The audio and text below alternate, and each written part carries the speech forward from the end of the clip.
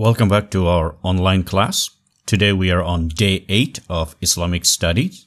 Today we will focus on the mosque, the house of prayer for the Muslims. It is also called masjid or mosque. For you to better understand this lesson today, I would want you to go ahead and read the document that I have given you in the assignment. It's from the DK Publishers, the Islam book. Read through those 4 pages and you will find the answers for most of the questions that I have posed in this assignment. And of course, as you read, I hope you understand the concept of mosque in Islam. However, there are 3 questions that you may find it a little daunting to answer because you may not find it in that document that I have given you. And that is, can Muslim couples get married in a mosque like how Christians get married in the church? Why? Interesting question. In the Muslim culture, society, marriage is a social custom, social ritual, social ceremony, and therefore they do not tie it with religion. Moreover, the mosque is a place of prayer. You do not need to have this wedding in a place where people go to pray. Furthermore, in a wedding, there are people from all walks of life, plus age groups, from children to adults, from old people to young people. And wedding is a joyous occasion. And so they do not like this to take place inside the mosque because to them, the mosque is a holy place where children should not be there. And there shouldn't be laughter, whatever. That is not the kind of things that happen inside the mosque. And so Muslims will not have their wedding in the mosque, unlike the Christians. For us, wedding or marriage is a religious, spiritual ritual. We believe that God blesses the couple.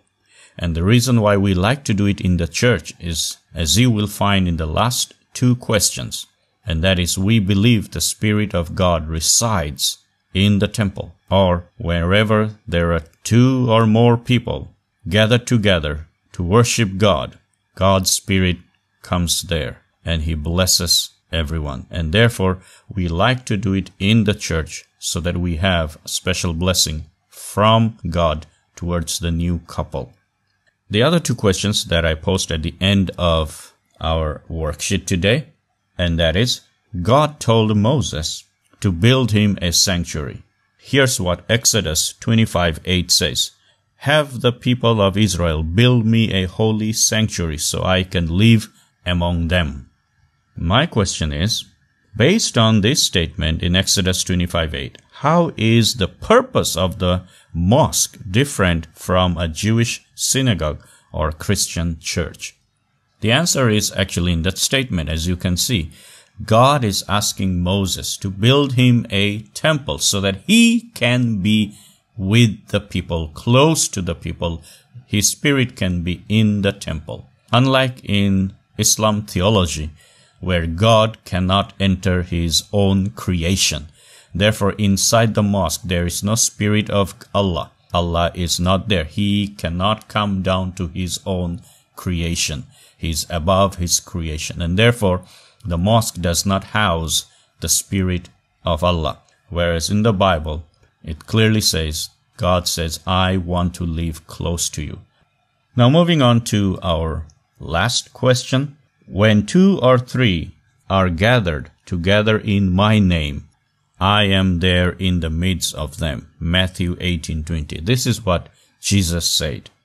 Now based on what Jesus said in Matthew 18:20, why do you think it is important to be respectful when we worship in the church, auditorium, classroom, or even at home? So why should we be respectful when we enter place of worship, whether it be at home when you're having a worship or even in the classroom when we are having worship? Why should we be respectful? Because as the Bible verse says very clearly, that when 2 or more gather together to call on the name of God, what happens? His Spirit comes among them, and God is right there. And this is the reason why we need to be respectful, knowing that His presence is right there. So these are the 3 questions that you may not find in the document that I have provided. These are something that I want you to think outside the box. The rest, you can find the answers while you read. And so once you're done, please turn in your work before the period ends. That's all for today. I'll see you on our next video.